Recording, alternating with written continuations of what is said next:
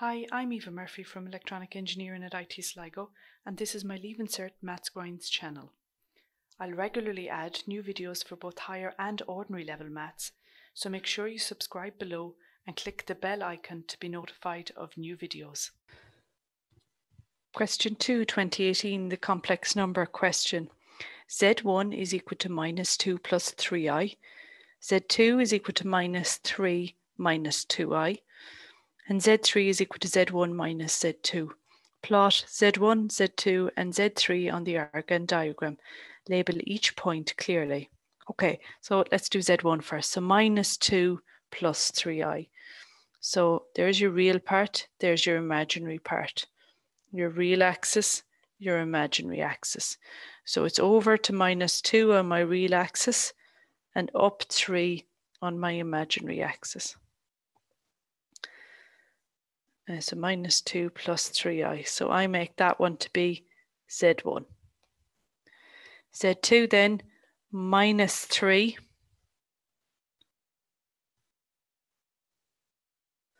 down to minus 2i. So I make that one down there to be Z2. And then Z3 is equal to Z1 minus Z2.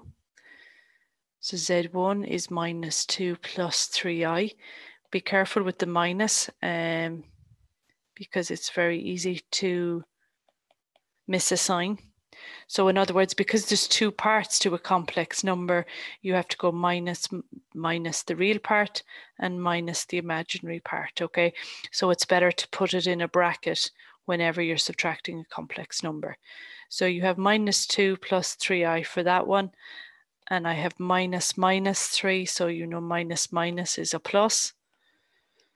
And then you have to go back from minus 2i again. So that's plus 2i.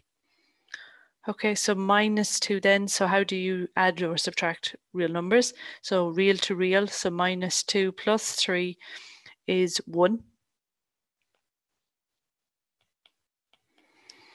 And then I have plus 3i plus 2i is plus 5i.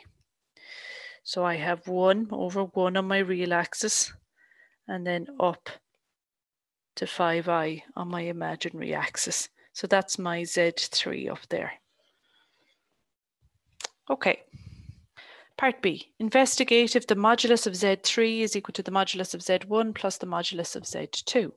Okay, so for any complex number equal to x plus yi, or of course this could be written as a plus bi, it doesn't really matter what the letters are, the modulus of it is then equal to the square root of x squared plus y squared. So the real squared and the imaginary number squared. Okay, so I would say Z3 is equal to 1 plus 5i.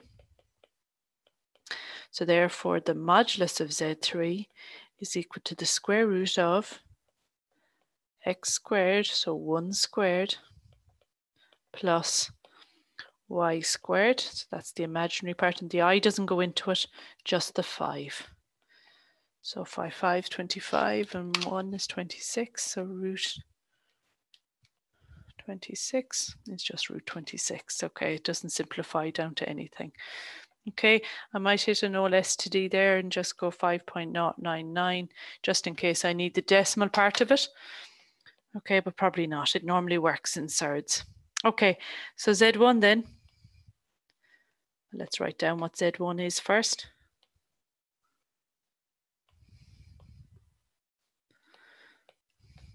Z1 is equal to minus 2 plus 3i.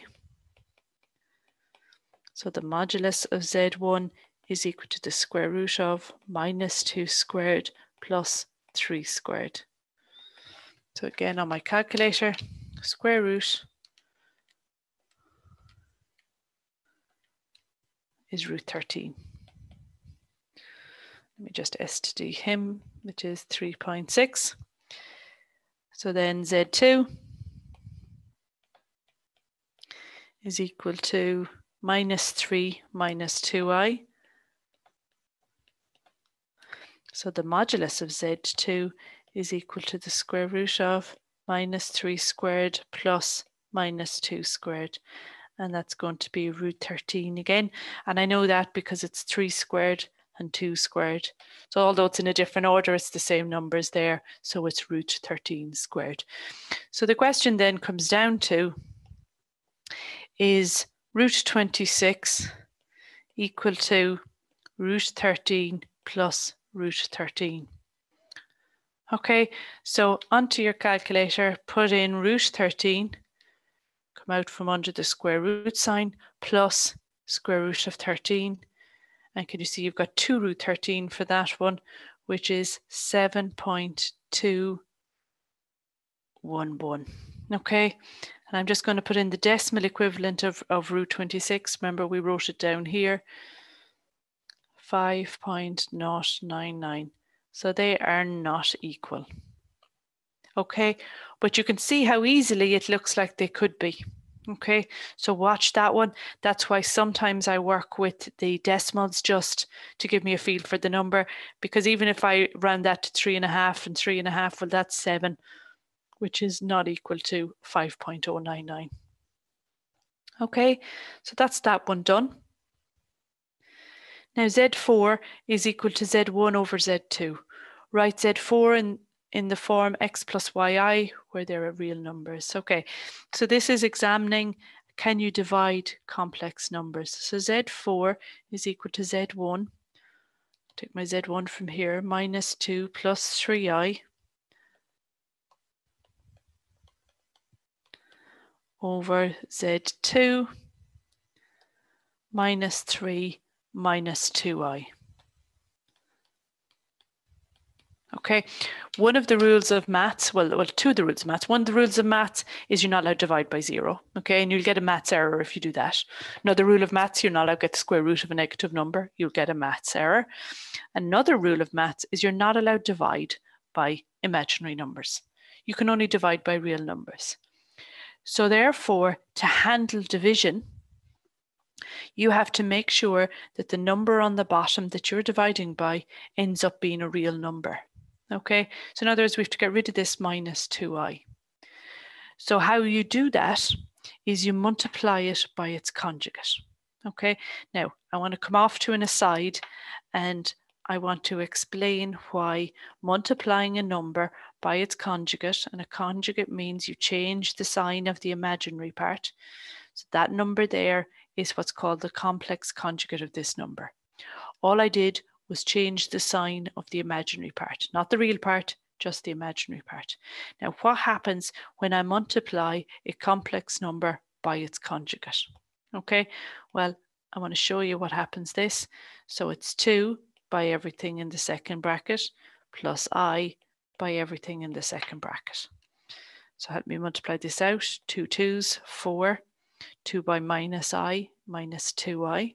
Then come over here, plus I by 2, plus 2i, plus I by minus I, well, plus by minus is a minus, I by I is I squared.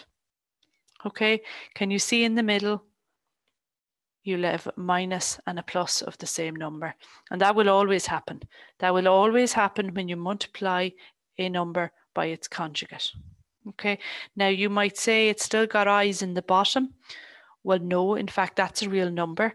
Remember, I squared is equal to minus 1, and it tells you that in the question. I squared is minus 1. So anytime you have I squared in a question, get rid of it by subbing in minus 1. So he ends up being 4 minus minus 1, which is 4 plus 1, which is 5. So when you multiply a number by its conjugate, you cancel out the complex parts and you're left with just a real number. Okay, so that is why when we're dividing complex numbers as such, we must multiply it we must multiply it by the conjugate of the bottom. Okay, so I hope that makes sense as to why you do it. Okay, so you multiply it by the conjugate of the bottom.